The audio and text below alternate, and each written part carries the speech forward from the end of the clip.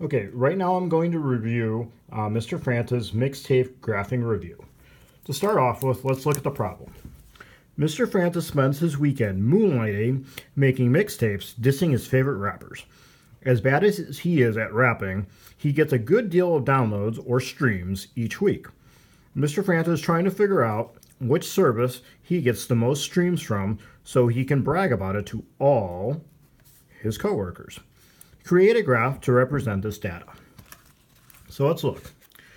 On Spotify, during the first week, he got 200 streams from Spotify.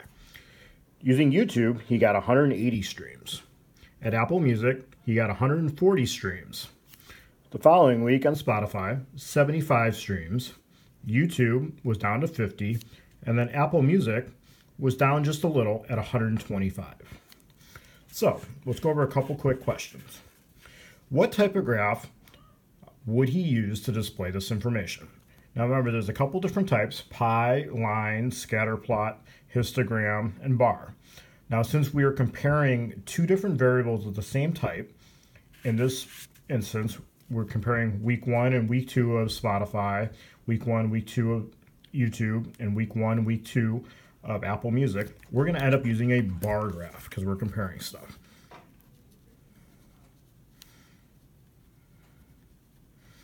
Again, how do we know? Because we're comparing two variables of the same type.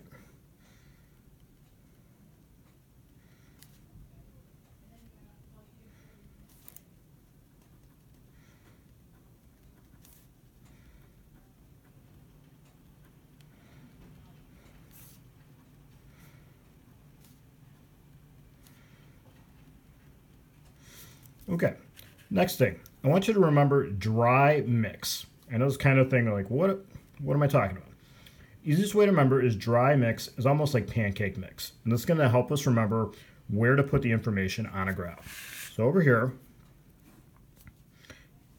if you think of one axis and two axes, if I had a t-shirt and I want to keep it up to, or hang it up to dry because it's wet, I'm going to hang it up.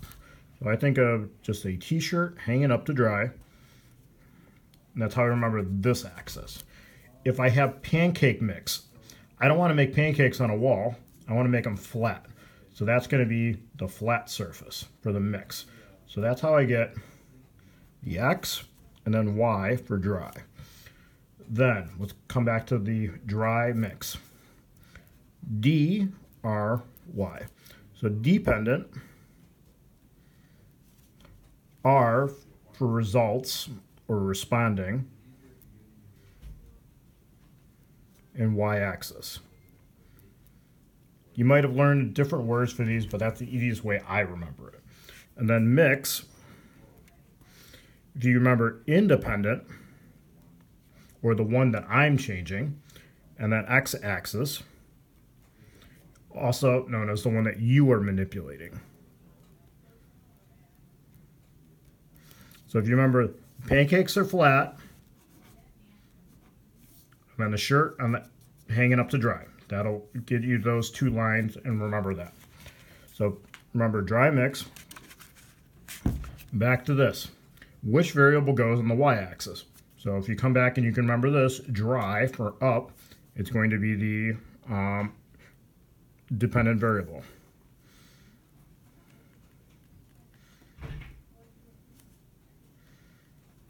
How do I know? From dry mix. What variable goes on the x-axis? That's going to be the independent.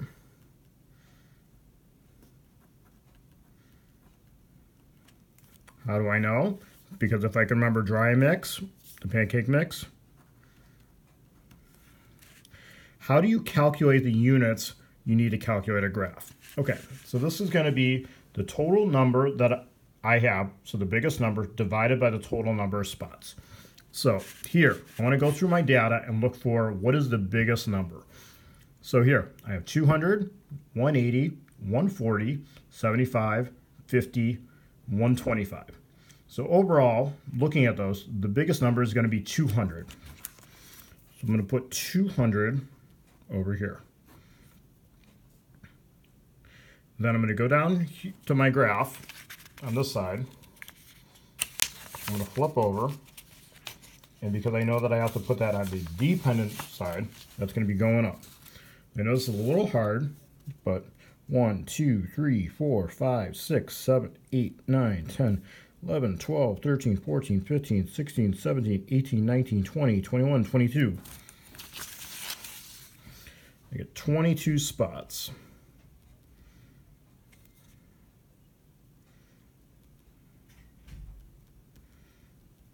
So when I do the math, 200 divided by 220, it's going to be about 9.9. So I'm going to round up to the nearest nice number, whole number, and that's going to get me 10. Now I need to graph the information on this.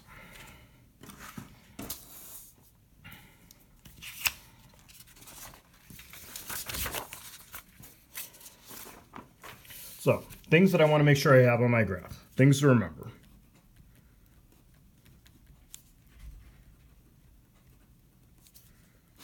I want to have a title.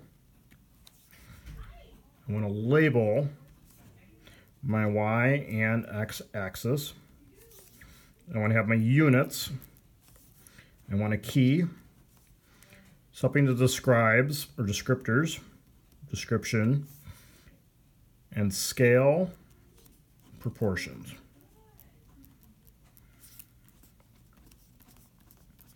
So, there's a couple different ideas on what title, depending on what teacher, they might tell you one thing versus another.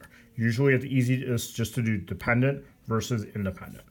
So for here, we're doing number of downloads versus download service.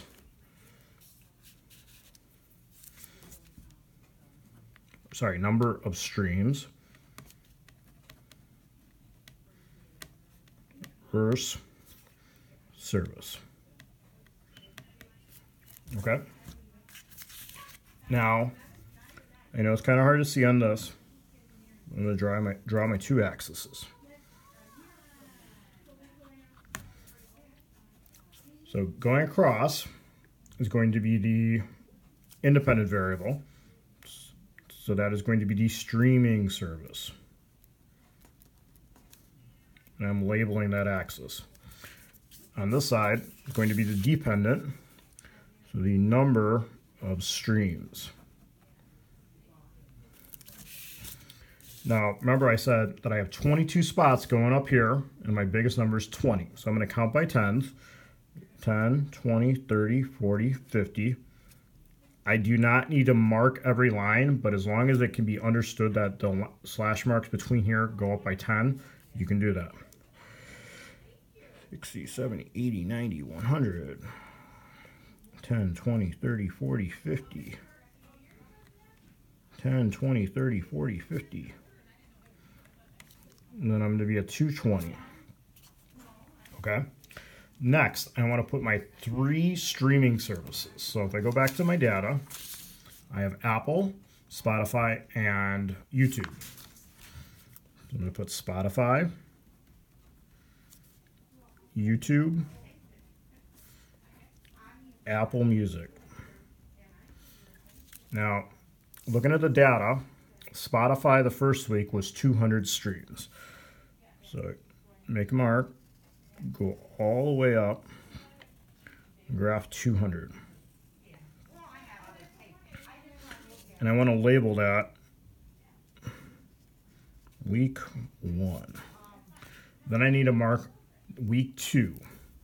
So week 2, I only had 75 downloads. So that's going to be a lot smaller. So I'm going to start off at 50, 10, 20, so that's 70. And then in the middle is going to be 75. So I'm going to go over.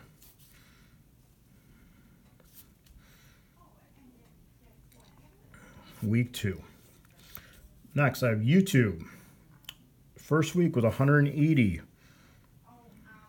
So we go up, and I can go up to 200 here, count 10, 20 down, and kind of meet up. Sometimes if you're taking the quiz or test, it does help to have a straight edge or ruler with you. And I'm going to mark that week 1. Week 2 for YouTube was 50.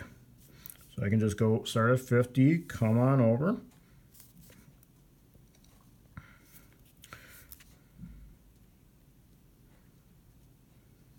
And then Apple Music, week 1 was 140. I'm going to go up to 150, count 10 down, and I go across.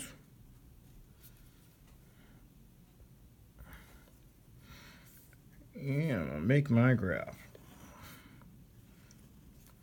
Week 2 was 125.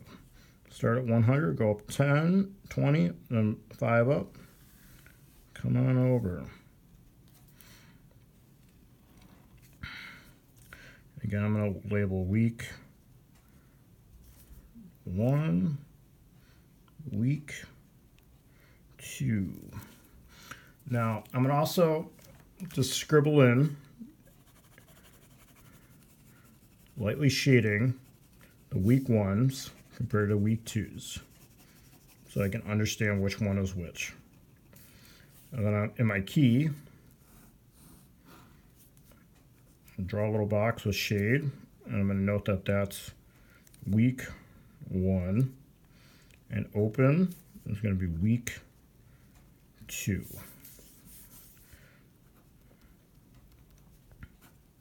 If I had a little more time, I could also shade different colors like these for the different services, but I think it's kind of known that Spotify, YouTube, and Apple Music.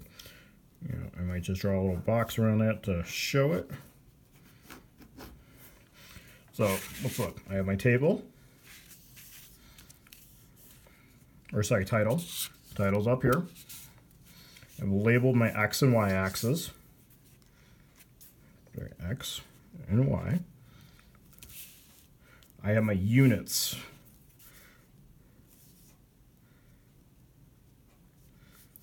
So it's clearly going up.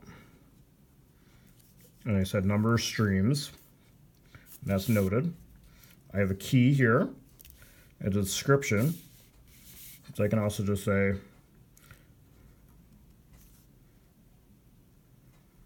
this graph shows the number of streams per week with 3 download services or streaming services. You're not always going to put that down there, but it gives you a little description. Also, the description can also be with the title. And I'm also at the scale proportion right on. So this will be posted online too. If you have any questions, please let us know.